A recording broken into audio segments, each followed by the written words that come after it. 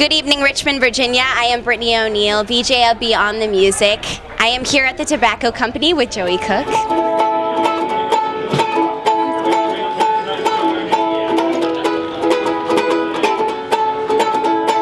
Please give a warm welcome to Joey Cook. As I pull onto this open road, I pray there's enough gas to get my ass home. One of my first questions for you is, what made you want to play the ukulele? So in high school, I was always that girl with the acoustic guitar, playing the really sad songs at coffee houses, which I guess hasn't changed that much. But I have really small hands, and so like bar chords were like a huge problem for me. I couldn't reach all the way across the guitar, so I was like, well, I want to keep playing music. I like writing music, and I like started writing lyrics before I started writing the actual instrumentals for stuff. So my grandfather got me a ukulele and a mandolin. He was like, well, small hands, small instrument. To the randomness of this galaxy,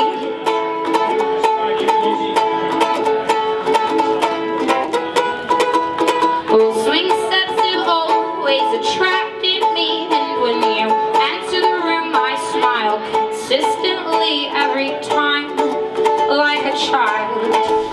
When you were playing, you were explaining the name of a bunch of your songs. So they're all love song numbers, Yeah. and I want to know where that comes from. A lot of my songs don't have repeated phrases in them. A couple of them, they just don't have a chorus really. And it's an entire love album, all about the same fucking person, of course. It's part of my language.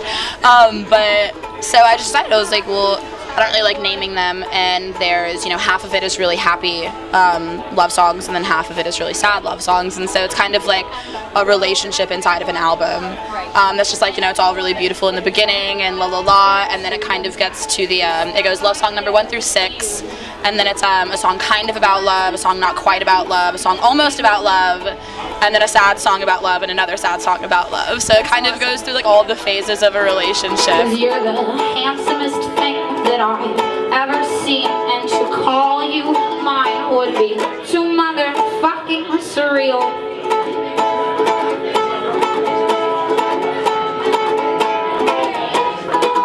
Now your 8-bit music's got my little legs moving, and the way you sing brings color to these cheeks every time, like a child, deer in headlights. Could you be my demise just for a while?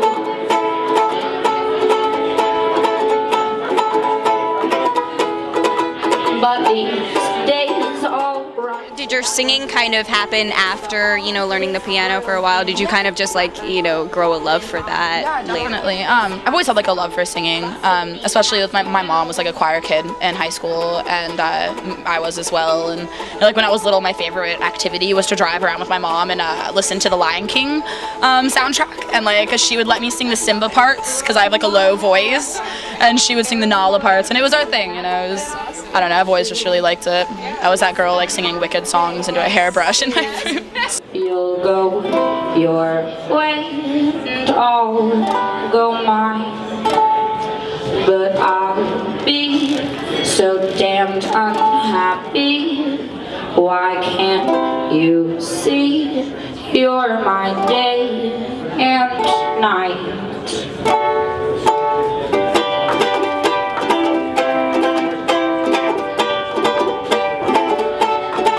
Then you will yell in my direction, and I'll say fuck you too. And you will go in your direction, and I will run until my little legs are through with you. And you're about to record an EP. It's complicated because it's like you can do it through the track, how many tracks are on it, or the length of it. Okay. So like I have about 4 or 5 original accordion songs, but at the same time, if you take the length of it, because all my songs are like 7 minutes long, it would be considered a full-length album, but I feel weird advertising it as that, only because it's not that many songs. So yeah. Features Angelo kill to see.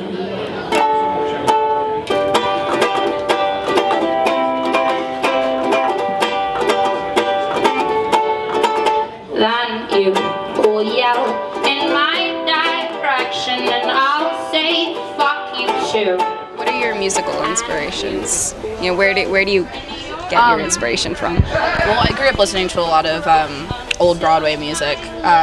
My mom always makes this joke about me, is that, you know, like most like 10-year-old girls are like singing Britney Spears and NSYNC in their room, and like my mom would come upstairs and I'd be like belting Everything's Coming Up Roses, and you know, it's just like never thought that would happen. But she's also really big into jazz, like really old jazz. So I listened to a lot of Billie Holiday growing up, and I've gotten the comment many a times of the yeah. So yeah, it definitely plays a huge part on it.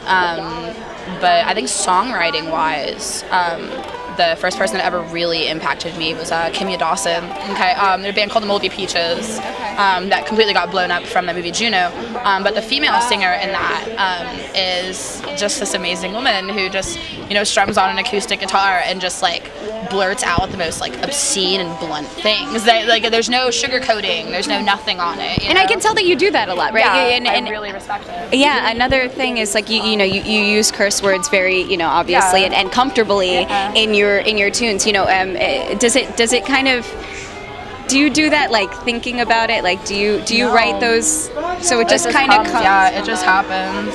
Like if I use the word fuck, like it's never like completely in a negative manner. Right. Like there's like a part where I'm like, fuck you, whatever, but then there's also a part that's like I fucking love you, you know? Like it's never like completely positive or completely negative. Right. I just think since I was younger, like I never really had any, my parents never really cared about language. My mom kind of, you know, did it to where like if you really feel that strongly about something, then that's a word for you to express that. Right. You know, it shouldn't be considered a negative thing. Like there's a difference in like loving somebody and like fucking loving somebody. Like there's a difference in it.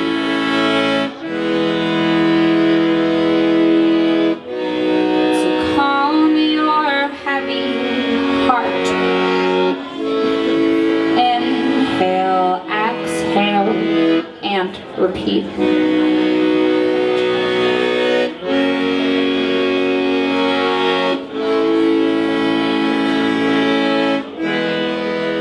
What was the instrument that you started off with? I originally started off on piano when I was younger. I learned by ear a lot, and my family inherited an organ from my grandfather's mother. And there was some like stupid jingle commercial on TV, and my little 5-year-old self waltzed over to the organ and mimicked it because I learned by ear. And so my mom immediately was like, we're gonna start saving for piano lessons. That was a great idea. Yeah, exactly. And I thank her every day for it. She did it to where until I was 12 years old, I was required to take them. And then when I was 12, she gave me the option of whether, you know, like I'll keep paying for them if you want to keep doing them, but you're old enough at this point to where I'm not going to force you. I did it until I was 15, until I was like too cool for piano, or whatever 15-year-olds think.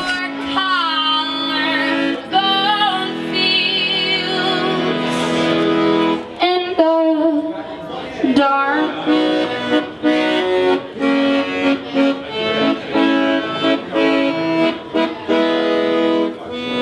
So let's touch our heads to our feet and sink our thoughts like submarines. I'll take a nap at the bottom of the sea right after. Do you, like every place that you go, do you play music? Do you do like open mic nights and stuff like that? I'm an open mic slut. It's awful. That's all I do. It's all I do. So I have a question. What, you know, comparatively speaking, like from Richmond, you know, what's the difference between all these other, like what does Richmond do you think has like to offer other than all these other places? I'm kind of bitter when it comes to Richmond. Like I love Richmond. Good or bad? I love Richmond. I love Richmond. It was my introduction to music. It was, you know, like my introduction to playing in public. Like I had awful stage fright until like I ended up like getting kicked out of my house, all of these bad things, you know, and I was like, well, all I have is my ukulele and no money, so why don't I just start busking? Like, why don't I just start doing that? And, you know, it was the easiest way to get over stage fright. It's like, instead of like dead on me singing to you, you know, just sit on a sidewalk and sing in front of people that would rather you shut up, you know, like they don't want to listen to you, you know. And we made love next to the James, oh, that lovely river.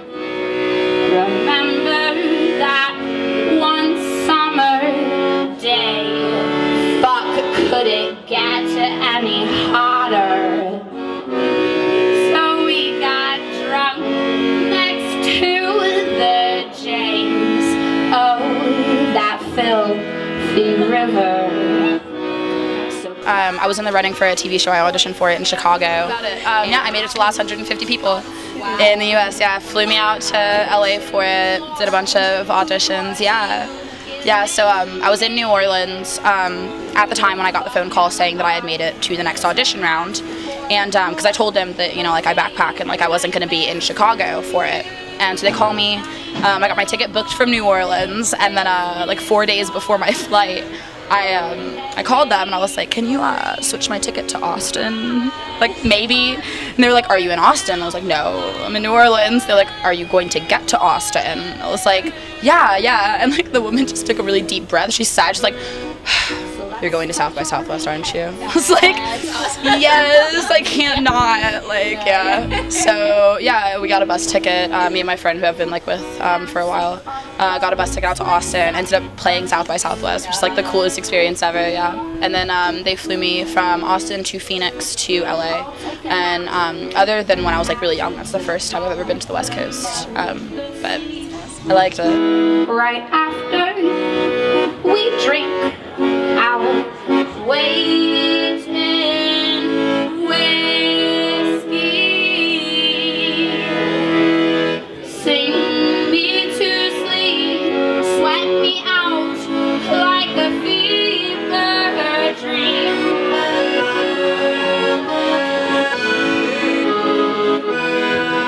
Oh, sing me to sleep, sweat me out like a fever dream. All right, I think that's all the time that we have. Thank you very much, Joey, for being here and playing with us. It was incredible, absolutely incredible. Thank you to the Tobacco Company and to Beyond the Music. I am Brittany O'Neill, VJ of Beyond the Music.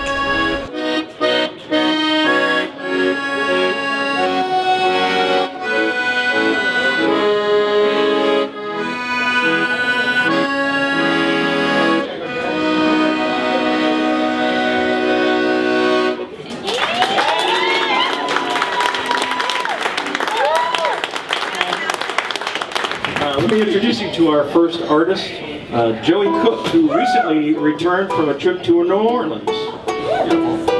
Born and raised in Woodbridge, Virginia, Joey began playing music at 5 years old on an organ that her family inherited.